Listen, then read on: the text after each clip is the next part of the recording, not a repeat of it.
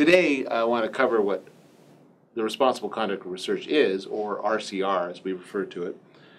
What is it? Is it the same as research ethics, that kind of thing?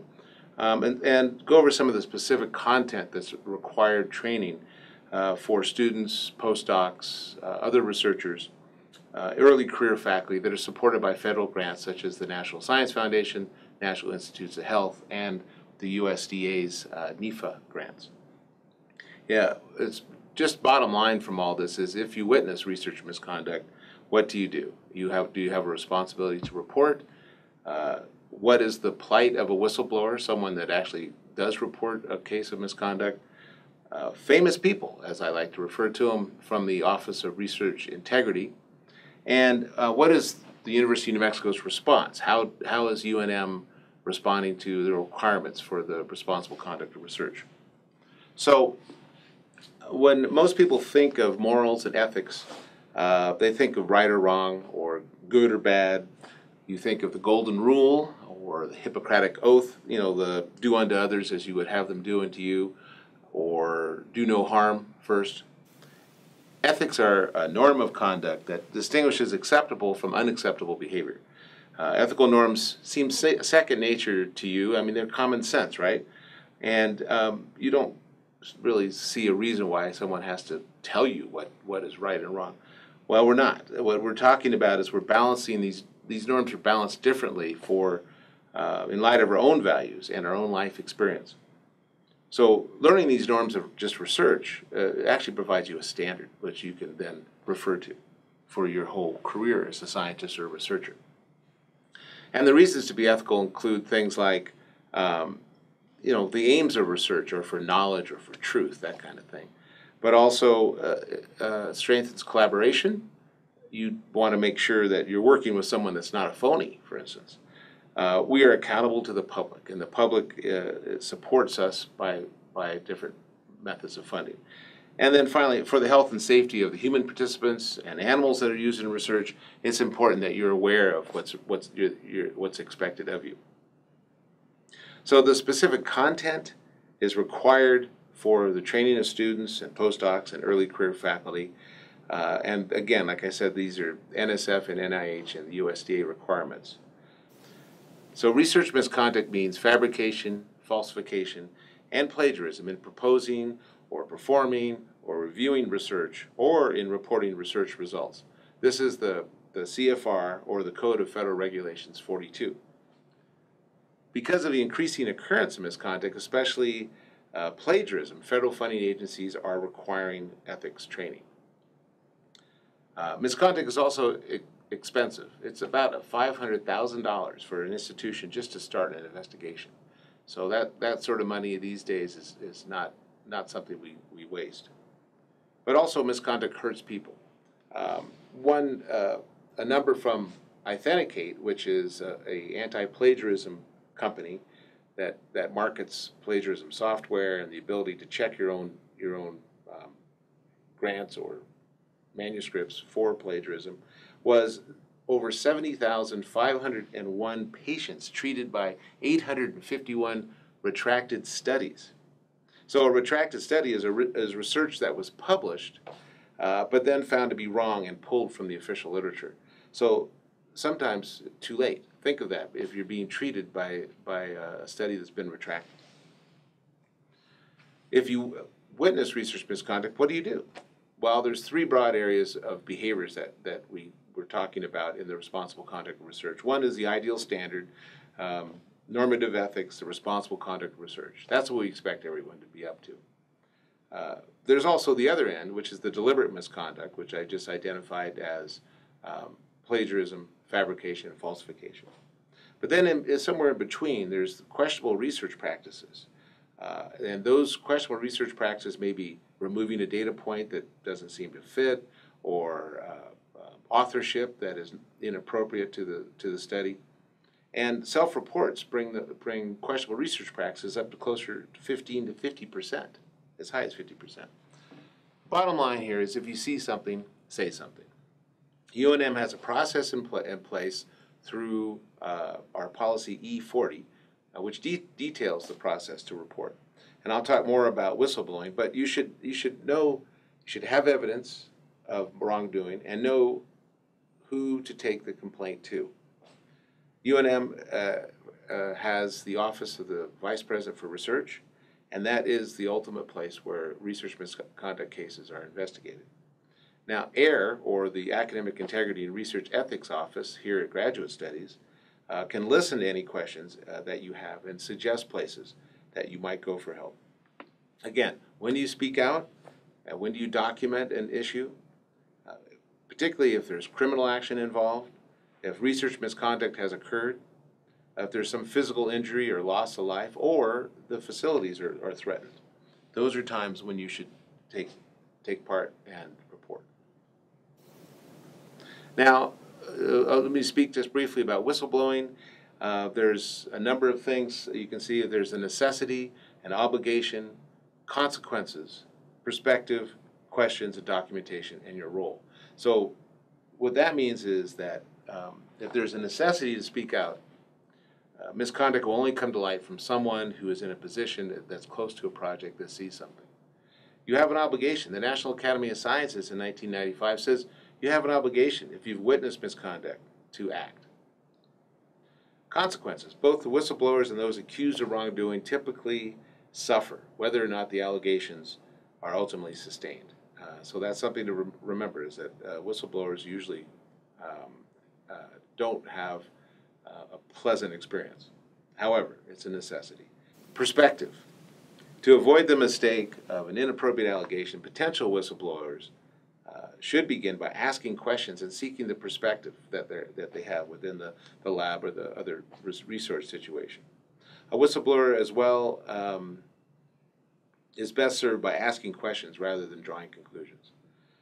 Finally, really, documentation is the most important part. As with good research, the integrity of an allegation of research misconduct is best served by keeping clear, defensible records of what happened and when. Okay, the university response for the responsible conduct of research requirement is the Academic Integrity and Research Ethics program that we run here out of Graduate Studies.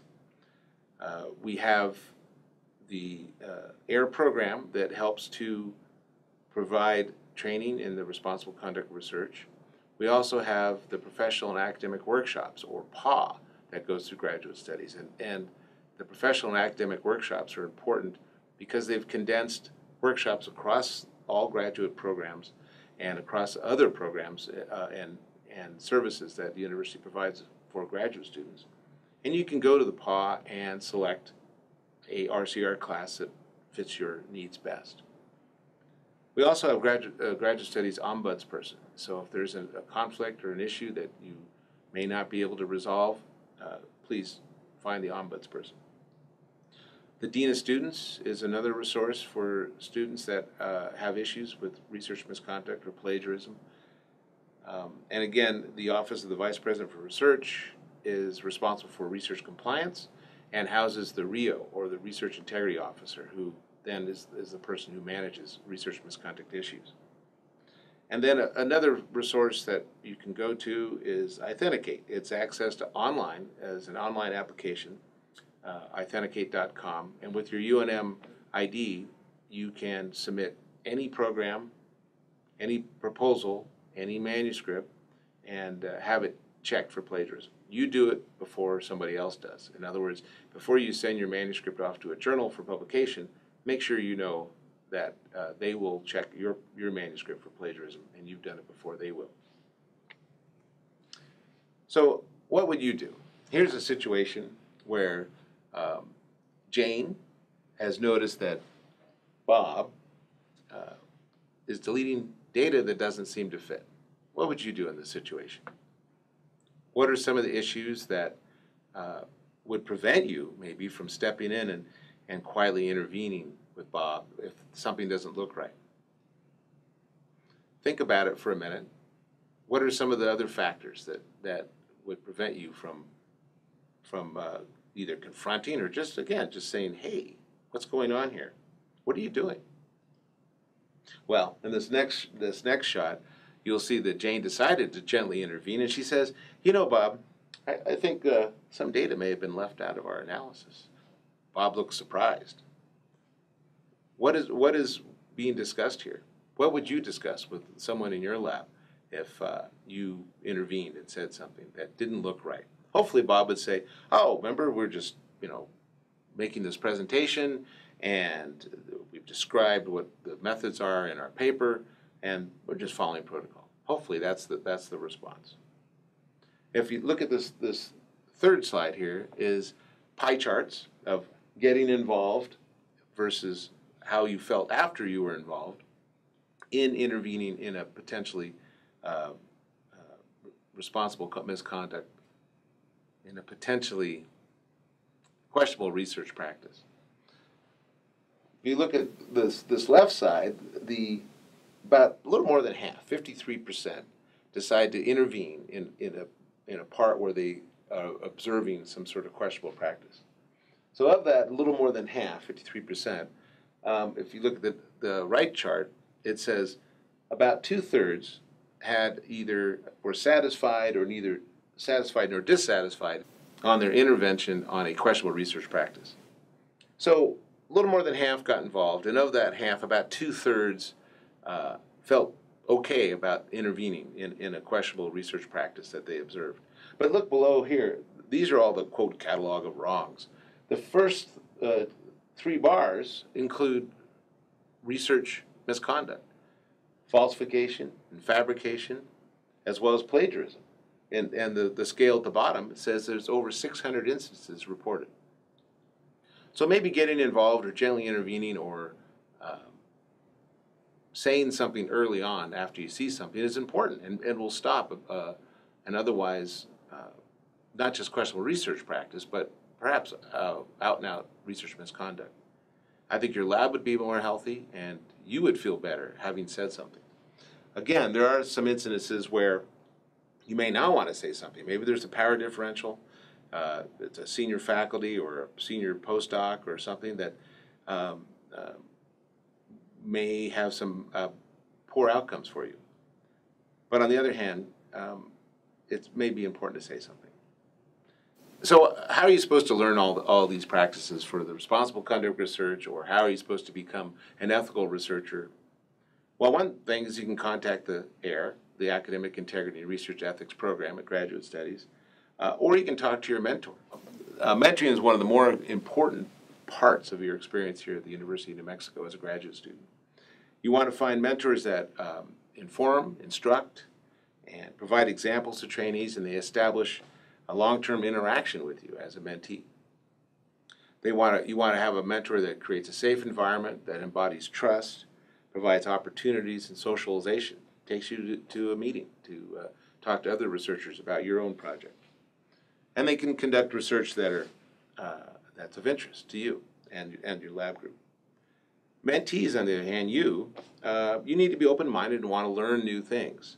You want to ask questions to clarify and gain new knowledge and be responsible and also embody trust. And you want to meet your goals and you want to do what you say you're going to do. So in this short module, I've tried to provide you some information about your responsibilities to the responsible conduct of research. Some areas to go if you see something that's not appropriate, whether it's misconduct or questionable research practice, or something that you don't know how to respond to. We have a number of resources, and there's a lot of information out there about research ethics and research misconduct. We hope you drop by and take some more of these modules and feel comfortable in being able to make ethical decisions as you encounter them down through your graduate career. Thank you very much.